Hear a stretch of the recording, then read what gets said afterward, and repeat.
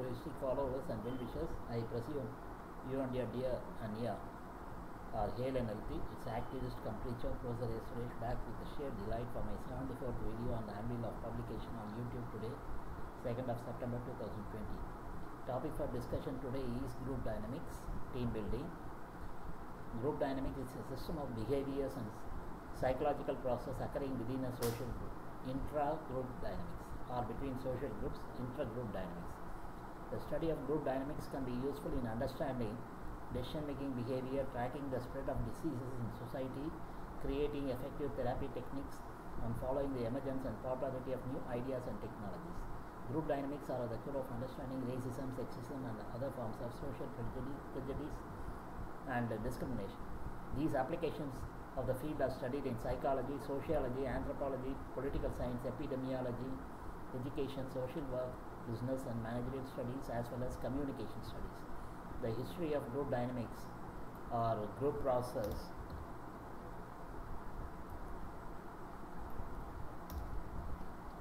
as a consistent underlying premise, the whole is greater than the sum of its parts. Synergy.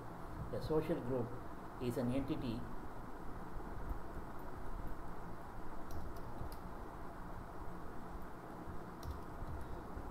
that has qualities which cannot be understood just by studying the individuals that make up the group. Gestalt psychologist Wax Wertheimer proposed there are entities where the behavior of the whole cannot be derived from its individual elements nor from the way these elements fit together. Rather, the opposite is true. The properties of any of the parts are determined by the intrinsic structural laws of the whole. As a field of study, group dynamics has roots both in psychology as well as sociology. Wilhelm Wundt, credited as a founder of experimental psychology, had a particular interest in the psychology of communities, which he believed possessed phenomena that could not be described through a study of the individual. On the sociological side, Emil Durkheim, who was influenced by Wundt, also recognized collective phenomena such as public knowledge. Other key theories include Gustav Le Bon, who believed that crowds possessed a racial unconsciousness with a primitive, aggressive, and antisocial instincts, and William McDougall, who believed in a group mind.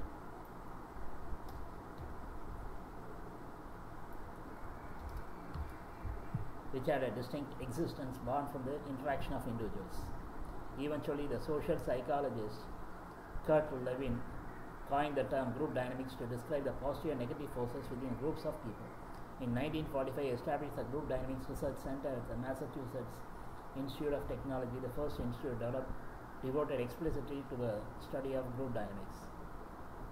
So MIT was formed mainly to study group dynamics. It's one of the popular institute for management studies in the world. Throughout his career, Lewin was focused on how the study of group dynamics could be applied to real-world social issues. Increasingly, researchers applied evolutionary psychology principles to group dynamics. As humans, social environments become more complex.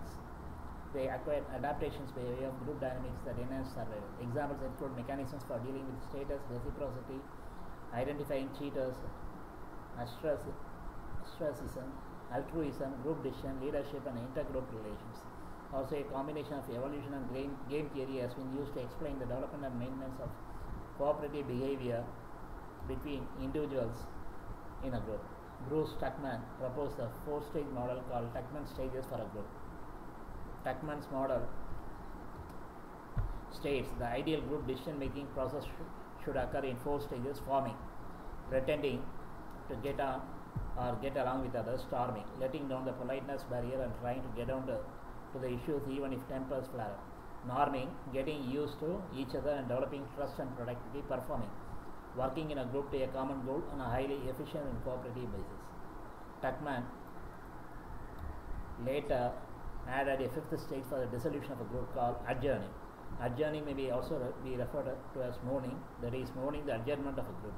This model refers to the overall pattern of the group, but of course individuals within a group work in different ways. If distrust persists, a group may never even get to the norming stage. There should be trust. Scott Peck developed stages for larger scale groups, that is communities which are similar to Tuckman stages of group development. Peck describes the stages of a community as pseudo community, chaos, emptiness, true community. Communities may be distinguished from other types and groups in Peck's view by the need for members to eliminate barriers to communication in order to be able to form true community. Examples of common barriers are expectations and preoccupations, prejudices, ideology, counterproductive norms, theology, and solutions. The need to yield, convert, fix, or solve, and the need to control. Community is born when its members reach a stage of emptiness or peace. Richard Hackman developed a synthetic research-based model for designing and managing work groups. Hackman suggested that groups are successful when they satisfy internal and external clients, develop capabilities to perform in the future, and when members find meaning and satisfaction in the group. Hackman proposed 5 conditions that increase the chance that groups will be successful. These include being a real team, which results from having a shared task, clear boundaries which clarify who is inside or who is outside the group, and stability in group membership, compelling direction which results from a clean, challenging, and consequential goal, in enabling structure which results from having tasks which have variety, a group size that is not too large, talented group members who have at least moderate social skill, and among norms that specify appropriate behavior. Supportive context which occurs in groups nested in larger groups. In companies, supportive context involves reward systems that reward performance and cooperation, an educational system that develops member skills, an information and material system that provides needed information and raw materials. Expert coaching, which occurs on the rare occasions when group members feel they need help with the task or interpersonal issues. Hackman emphasizes that many team members are overbearing and undermining the group effectiveness.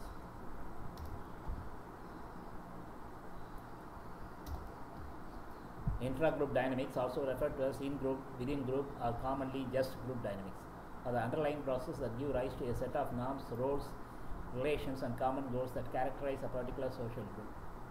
Examples of groups include religious, political, military, and environmental groups, sports teams, work groups, and therapy groups. Amongst the members of a group, there is a state of interdependence through which the behaviors, attitudes, opinions, and experiences of each member are collectively influenced by the other group members. In many fields of research, there is an interest in understanding how group dynamics influence individual behavior, attitudes, and opinions. The dynamics of a particular group depend on how one defines the boundaries of the group. Often there are distinct subgroups within a more broadly defined group. For example, one could define US residents as a group, but could also define a more specific set of US residents. Example, South Americans, North Americans, okay. For each of these groups, there are distinct dynamics that can be discussed. Notably, on this very broad level, the study of group dynamics is similar to the study of culture. There are cultural variations, right? Group formation starts with a psychological bond between individuals. The social cohesion approach suggests that group formation comes out of bonds of interpersonal attraction.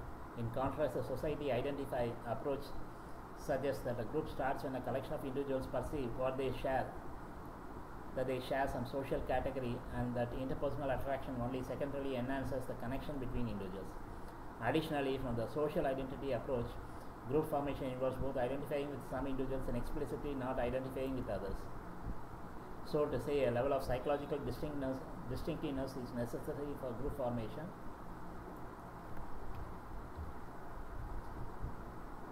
Through interaction, individuals begin to develop group norms, roles, and attitudes which define the group and are internalized through influence behavior. Emergent groups arising from a relatively spontaneous process of group formation. For example, in response to a natural disaster, an emergent response group may form. These groups are characterized as having no pre-existing structure or prior experience working together. Yet these groups still express high levels of interdependence and coordinate language, resources, coordinate knowledge, resources, and tasks.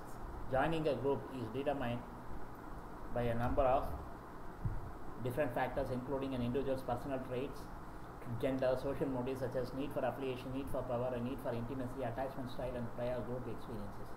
Groups can offer some advantage to its members that would not be possible if an individual decided to remain alone, including gaining social support in the forms of emotional support, instrumental support, and informational support. It also offers friendship, potential new interests, learning new skills, and enhancing self-esteem.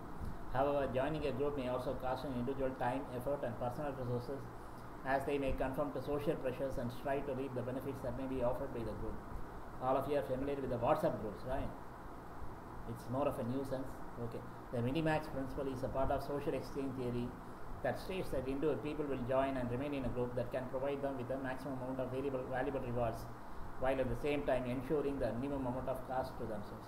However, this does not necessarily mean that a person will join a group simply because the reward cost ratio seems attractive. According to Howard Kelly and John Thibault, a group may be attractive to us in terms of costs and benefits, but the attractiveness alone does not determine whether or not we will join the group. Instead, our decision is based on two factors: our comparison level and our comparison level for alternatives.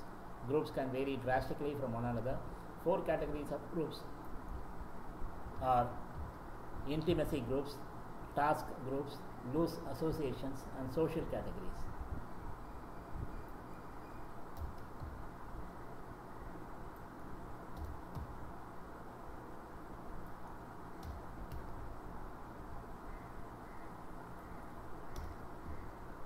Primary groups are characterized by relatively small, long-lasting groups of individuals who share personally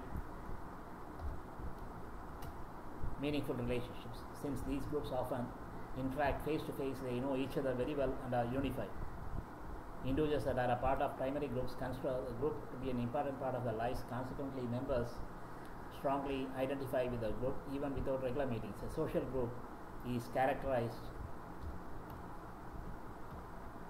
by a formally organized group of individuals who are not as emotionally involved with each other as those in the primary group. These groups tend to be larger with the shorter memberships compared to primary groups. So the social groups do not have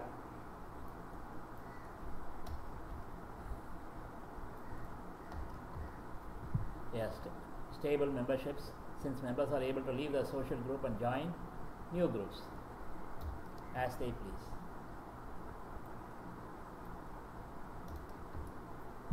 The goals of social groups are often task oriented as opposed to relationship oriented.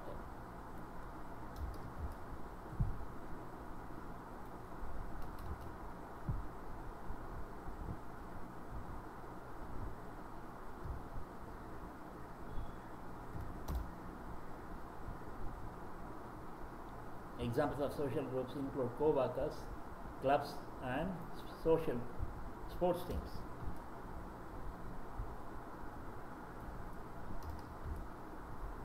Collectives are characterized by large groups of individuals who display similar actions or outlooks. They are loosely formed, spontaneous, and brief.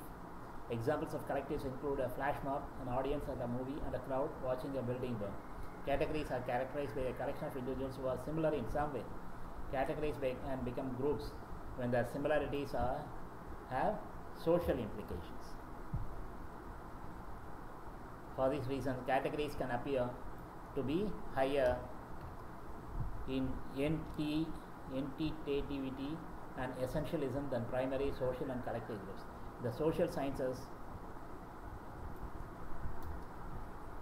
group cohesion refers to the processes that keep members of a social group connected.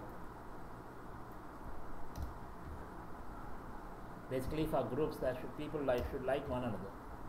Terms such as attraction, solidarity, and morale are often used to describe group cohesion. It is thought to be one of the most important characteristics of a group and has been linked to group performance, inter-group conflict, and therapeutic changes.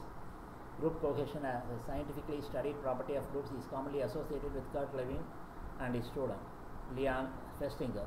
Lewin identified group cohesion as the willingness of individuals to stick together and believe that without cohesion as a group could not exist. Basically, the people should like one another. There should be good chemistry Beliefs within the in-group are based on how individuals in the group see the other members.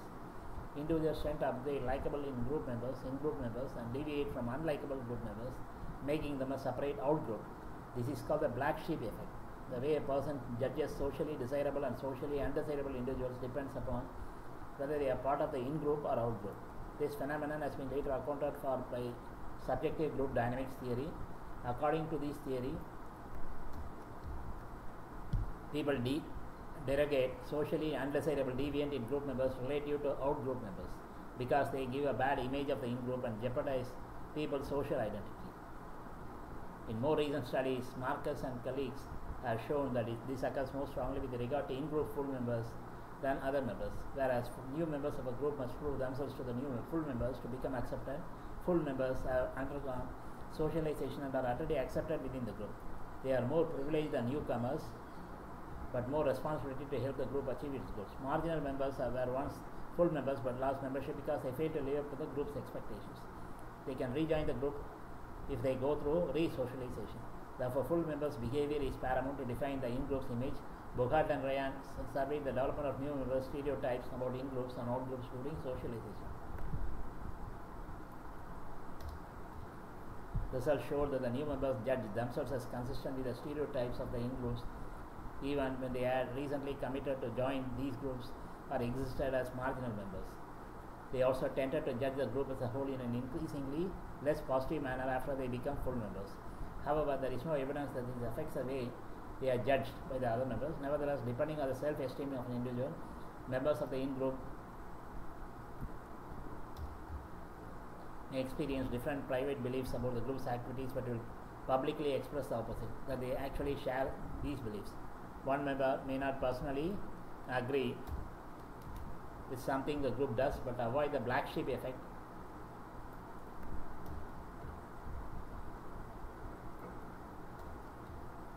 They don't like to be left out. They will publicly agree with the group and keep the private beliefs to themselves. If the person is privately self-aware, he or she is more likely to comply with the group even if they possibly have their own beliefs about the situation. In situations of hazing within fraternities and sororities on the college campuses, pledges may encounter this type of situation and may outwardly comply with the task that they are forced to do regardless of the personal feelings about the Greek institution they are joining. This is done in an effort to avoid becoming an outcast of the group. Outcasts who behave in a way that might jeopardize the group tend to be treated more harshly than the likable ones in a group, creating a black sheep effect. You want to be a black sheep in the group? Nobody likes to be a black sheep. Full members of a fraternity might treat the incoming new members harshly, causing the pledges to decide if they approve the situation and if they will voice the disagreeing opinions about it. Individual behavior is influenced by the presence of others. Groups also influence the individual's decision-making process. These include decisions related to in-group bias, persuasion, obedience, and groupthink. There are both positive and negative implications of group influence on individual behavior. This type of influence is often useful in the context of work settings, team sports, and political activism. However, the influence of groups on the individual can also generate extremely negative behaviors evident in Nazi Germany, the My Lai massacre, and in the Abu Ghraib prison. The group structure is an internal framework that defines members' relations to one another over time.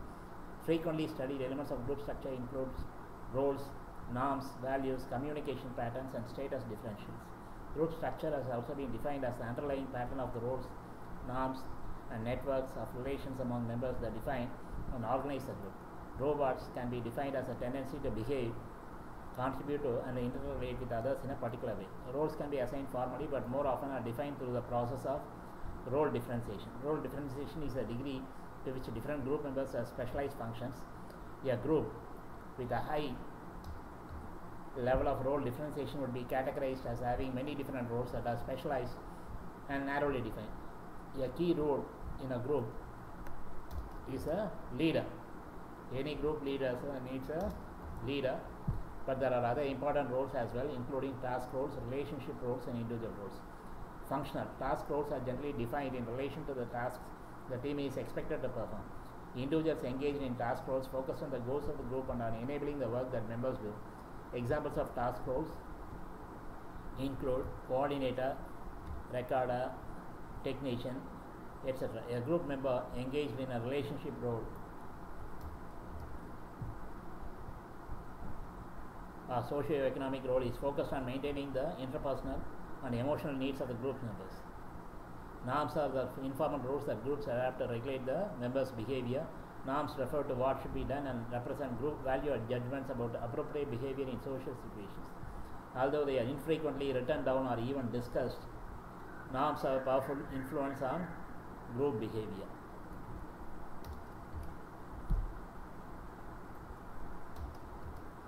They are a fundamental aspect of group structure as they provide direction and motivation and organize the social interaction of members. Norms are said to be emergent as they develop gradually throughout interactions between group members. While many norms are widespread throughout the society, groups may develop their own norms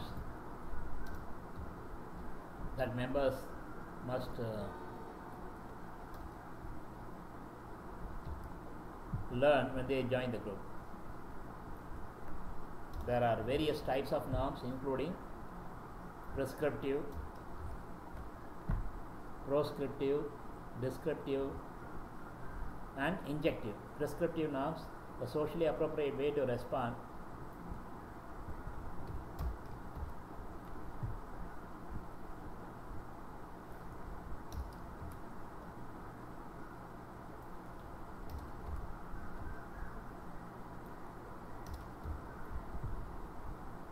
prescriptive norms, the social appropriate way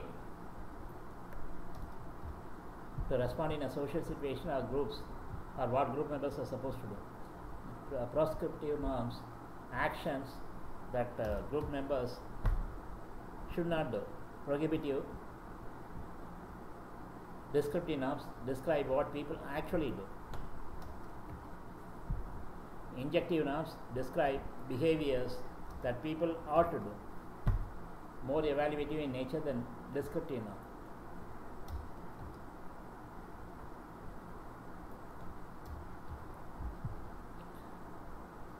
Inter-member relations are the connections among the members of a group or the social network within a group. Group members are linked to one another at varying levels. Values or goals or ideas that serve as guiding principles for the group, like norms.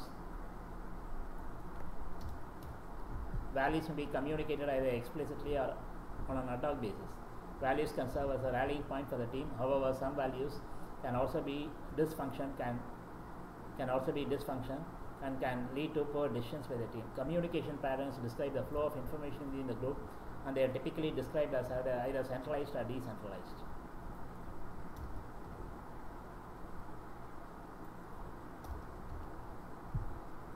With a centralized pattern, communications tend to flow from one source to all group members. Centralized communications allows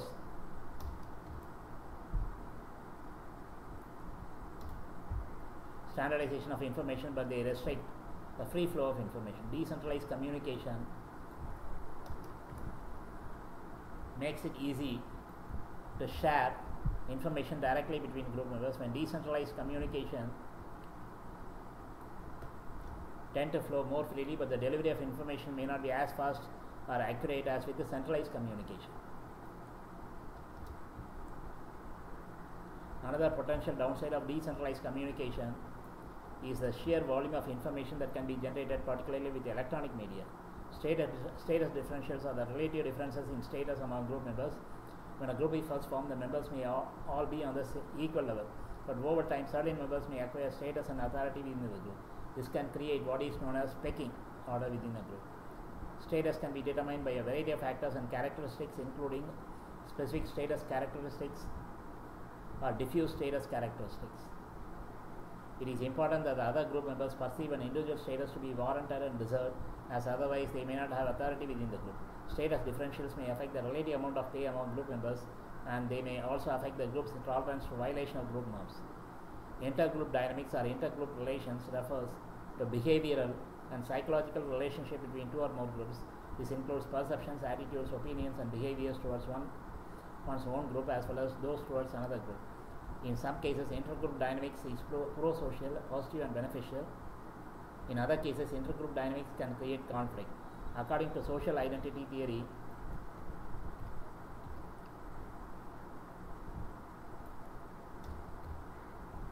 intergroup conflict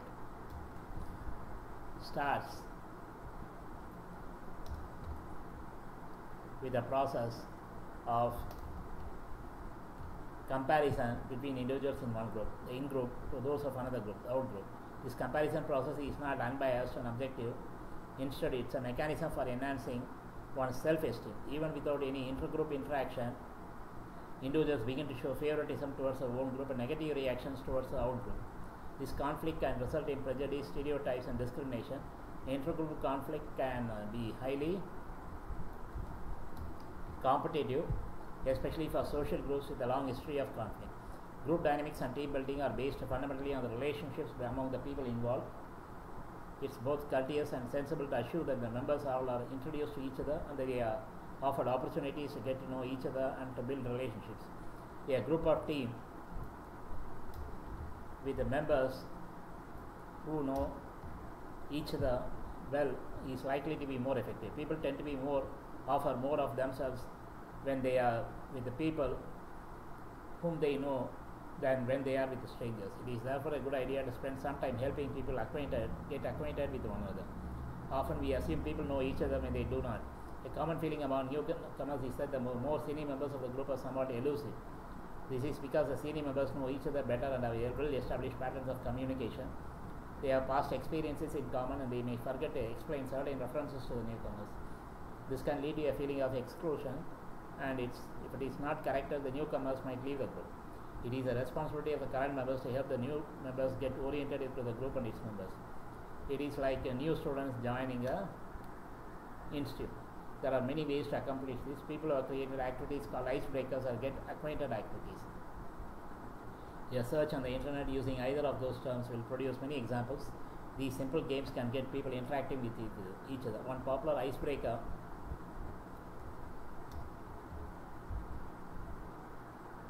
is to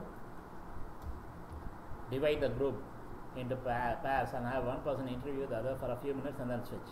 In any group of individuals brought together for a purpose, every one of those participants will likely have a slightly different expectation of what's going to happen and how it is going to happen.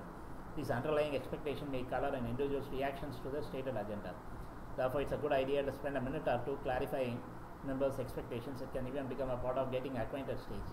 A simple open-ended question can put the expectations on the table. What do you expect us to accomplish today? Groups tend to form for one of two reasons, either for purely social purpose or to get something accomplished.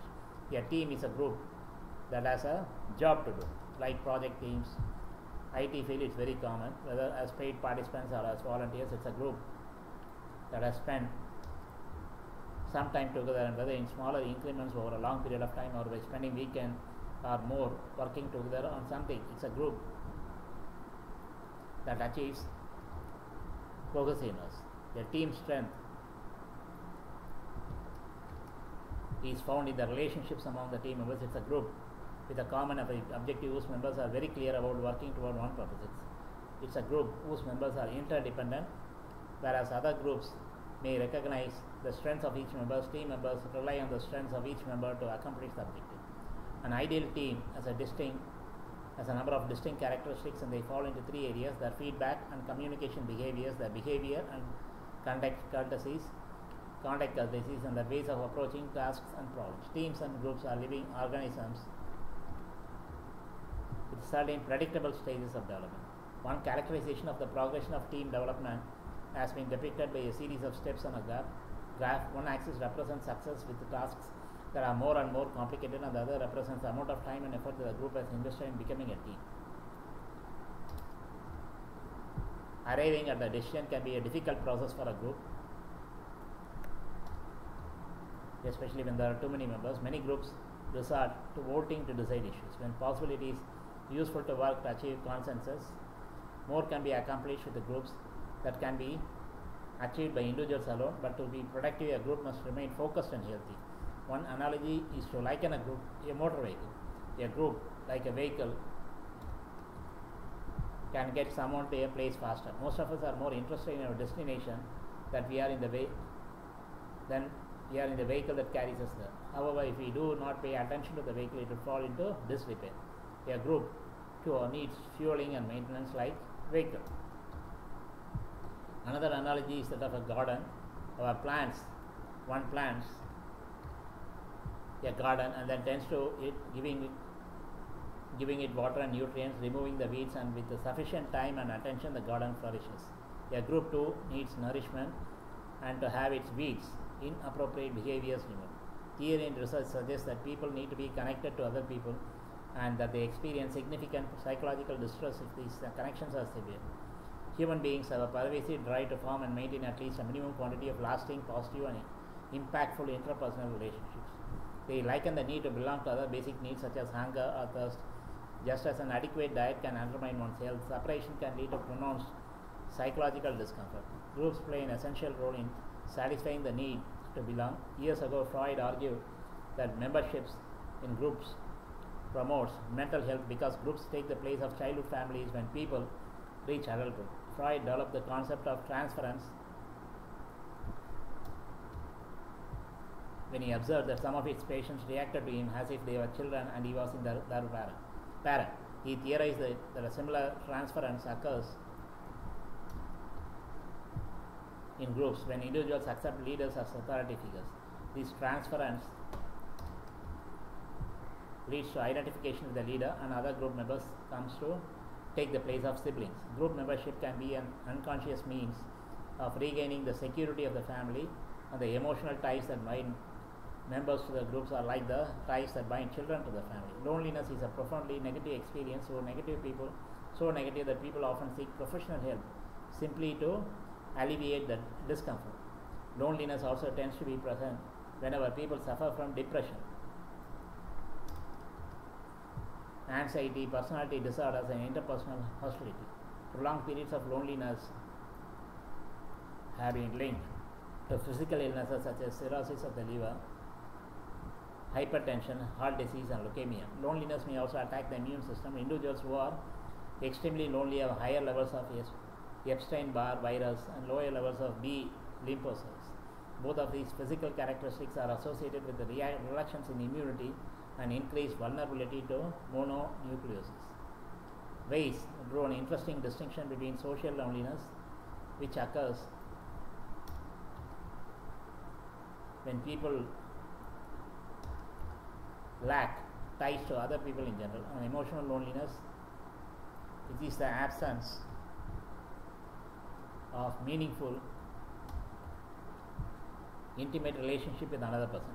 Transitory groups do little to prevent either social or emotional loneliness, but more involving groups are sufficient to prevent social loneliness. A tight-knit group of friends or a family may be so emotionally involving that members never feel the lack of a dyadic love relationship. Indeed, people who belong to more groups and organizations report less loneliness than those who keep to themselves. Groups with extensive interconnections among other members provide a particularly powerful antidote to loneliness. People who belong to groups are healthier than individuals who have few ties to other people because they suffer fewer psychological problems than physical illnesses. People who belong to groups are healthier than individuals who have few ties to other people because they suffer fewer psychological problems than physical illnesses. People who belong to groups are healthier than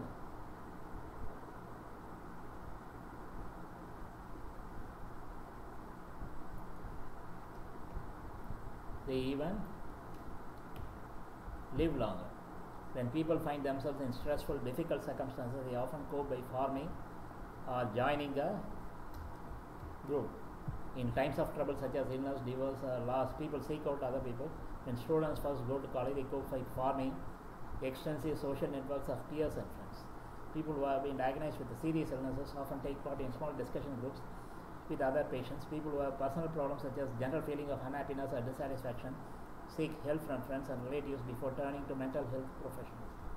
Individuals experiencing work-related stress such as layoffs, time pressures, or inadequate supervision cope by joining with co-workers. Groups counter stress by providing members with social support, personal actions, and resources that help them cope with minor aspects of everyday living, daily hazards, and more significant life crises. Group members provide emotional support when they complement and encourage one another, express their friendship for others, and listen to others' problems without offering criticism or suggestion. They offer informational support when they give directions, offer advice, and make suggestions about how to solve a particular problem. They also offer task support and tangible assistance to one another. Moreover, as noted above, most groups offer their members a sense of belonging. The need to belong is satisfied when people join groups. For others, group support may reinforce a sense of worthiness and reassure the unique worth of the person under times of duress. Such support has often been associated with the decreased levels of distress and depressive behavior. Social support is particularly valuable when stress levels increase. Stressful life circumstances increase the risk of psychological and physical illness, but groups can serve as a protective buffers against these negative consequences. On the whole, one can never work in isolation. Social interaction is a must for everybody, human beings as well as animals, birds, and insects. There should be synergy, that is, all should work in unison to achieve common goals. Nowadays, people are addicted to social networking, which are virtual groups.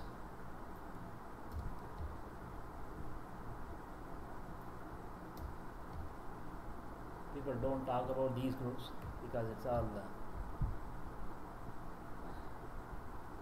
no reason. Social isolation will lead to depression and all kinds of mental, besides physical illnesses too. Sometimes we are forced to be in social isolation, attributed to force majeure, attributed to God, nature, like pandemics, etc. Situations like these are beyond our control. As much as possible, socialize with others to the extent deemed necessary, depending on work, family ties, etc. Group dynamics is basically a difference in behavior of human beings as an individual, and they are part of a group. Even animals' behavior varies depending on whether it is alone or in a group. We are aware that some animals attack as a pack group, like for example wolves. Even birds migrate as a group, even cattle move as groups. Why not human beings for our own good?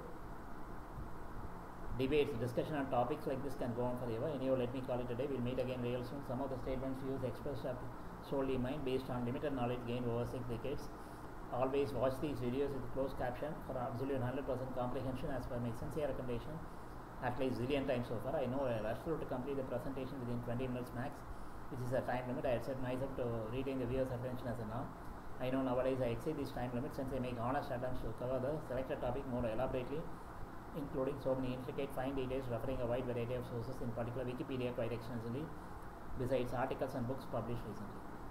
Besides, of course, I add my own salt and pepper and masala based on my personal experiences so far in my life and also intuition.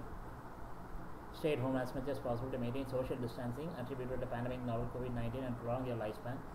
Lead a healthy life. God alone can put a stop to natural and unnatural events, maybe biowars, however, events like pandemics, which may lead to an apocalypse and extinction of all sentient species on the earth for no fault of theirs. Rest in peace and